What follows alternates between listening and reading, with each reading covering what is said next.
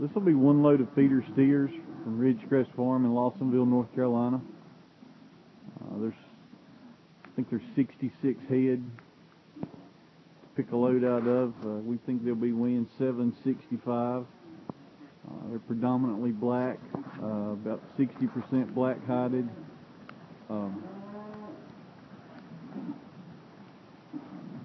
About 30% Charolais crosses or Smokies, and 10% red calves.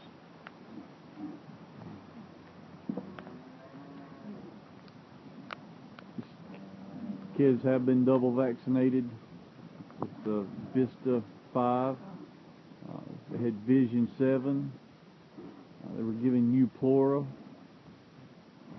dewormed with Safeguard, and ivermectin.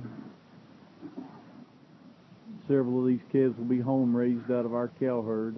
There's probably about 15 or 20 of them home raised out of my son and I's cow herd. Again, one load of feeder steers from Ridgecrest Farm in Lawsonville, North Carolina.